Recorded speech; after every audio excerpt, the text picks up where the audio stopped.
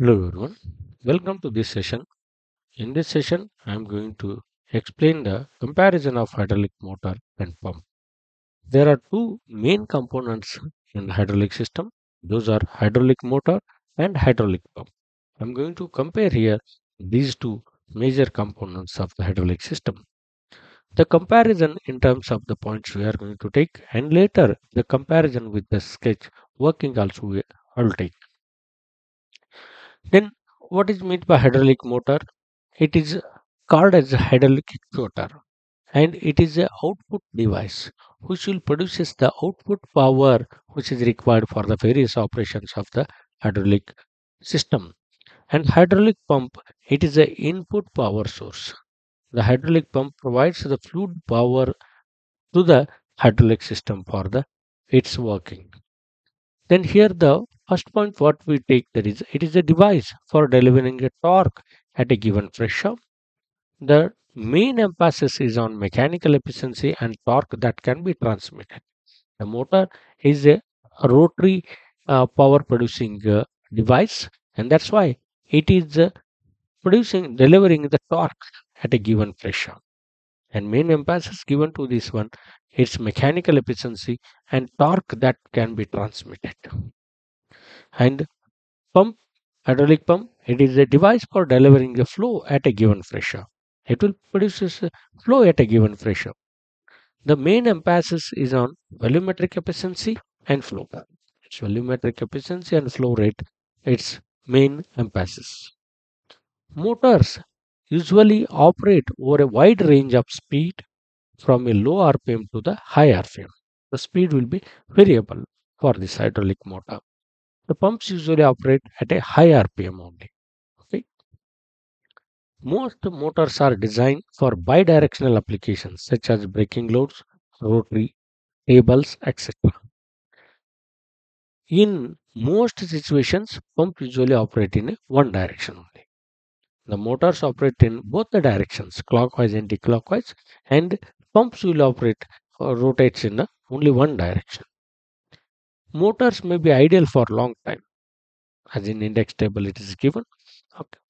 That it may be ideal for a long time based on that direction control valve. If you are not supplied the fluid to that motor, it will be remains ideal.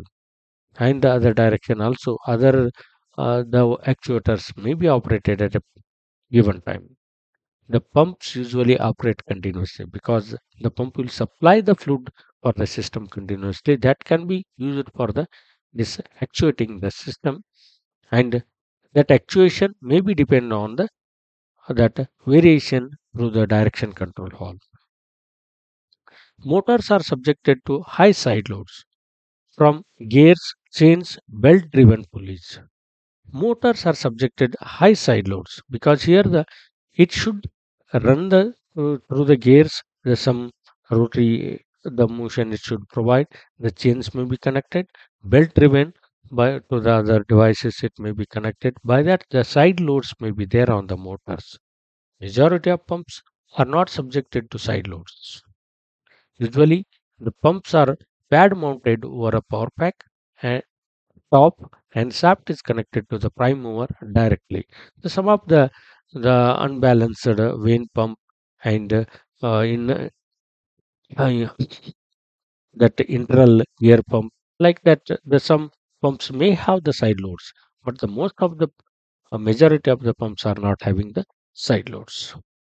Next, we'll take that is how it works by taking the one of the uh, some basic. There is a pump and the motor, which is a external gear pump, external gear motor. Okay, this is the external gear motor.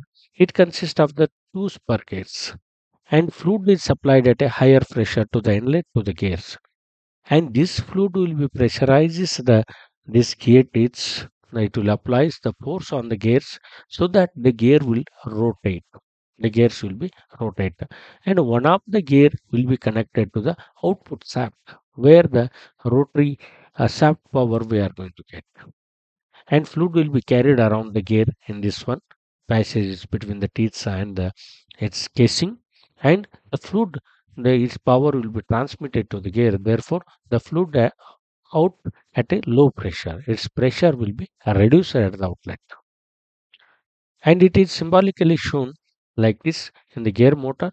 The input flow rate, the arrow mark, whatever shown here, that is the flow will be entering to that system to get it as a rotary power.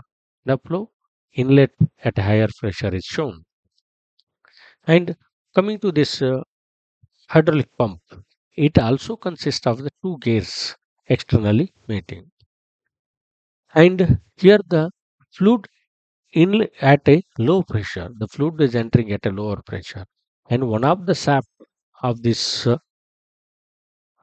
gear will be connected to a prime mover, so that it's by that power it will be rotates. Therefore, the fluid will be carried with a pressure in the throughout the chamber found between the teeth and the that casing, and that chamber, whatever the fluid comes to the outlet during the its meshing, it will be get pressurized. It will be get pressurized, and the fluid outlet at a high pressure we are going to get, and that fluid we are going to supply to the hydraulic system.